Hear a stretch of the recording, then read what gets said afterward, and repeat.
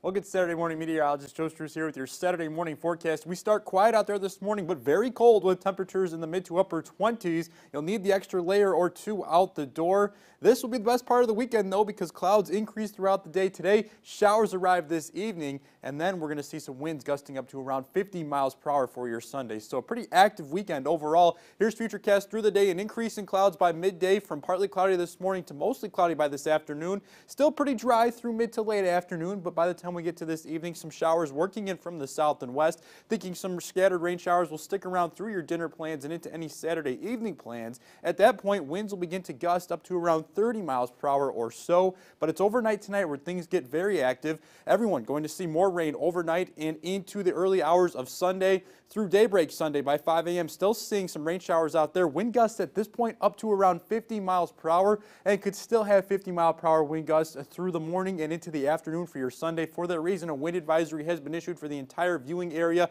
Blustery out there tomorrow, and it's not just going to be a short-lived period of winds. We're seeing the potential of seeing gusts of 50 miles per hour overnight all the way through much of your Sunday forecast overall. So secure those loose objects outside. High-profile, larger vehicles going to have a challenge driving out there, especially on the interstates tomorrow with some pretty gusty winds overall. Temperatures will be in the low 50s very early for your Sunday, but then fall throughout the day. We recover, though, nicely by the start of the work week. Yes, it'll be cooler, but calmer for Monday, Tuesday, and Wednesday. A lot of sunshine, 48 Monday, 42 Tuesday, 45 rather on Wednesday. Temperatures up then by the time we get to the end of the week. Upper 50s for Thursday, around 60 for Friday.